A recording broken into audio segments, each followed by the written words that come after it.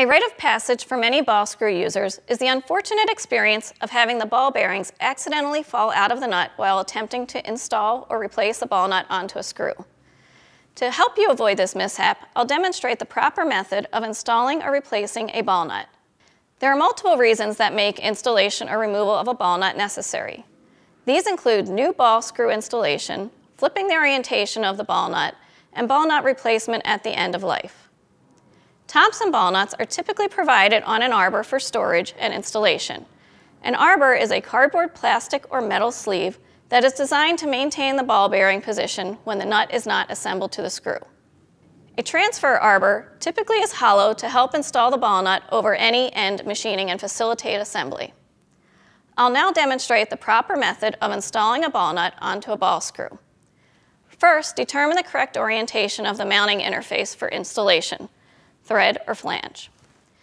If the ball nut is provided on an arbor, remove the retaining feature. This is typically a zip tie or tube clamp.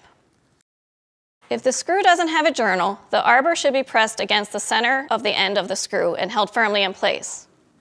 If the screw has a journal, slide the arbor over the journal and press firmly against the center of the screw face. If the arbor will not slide over the journal, it may be necessary to build up the journal diameter to equal the diameter of the transfer arbor. Thomson recommends using masking tape to build up the journal, as this provides an easy, soft, non-marking solution. Next, rotate the nut until the ball bearing tracks align and the ball bearings engage the ball thread of the screw. Don't be discouraged if this doesn't happen immediately. Once engaged, spin the nut completely onto the screw and remove the arbor.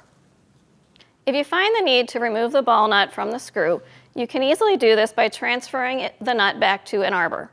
To do this, align the journal on top of the arbor and rotate the ball nut back onto the arbor. Once the nut is transferred back to the arbor, you replace the retaining clamp to hold the arbor securely in place.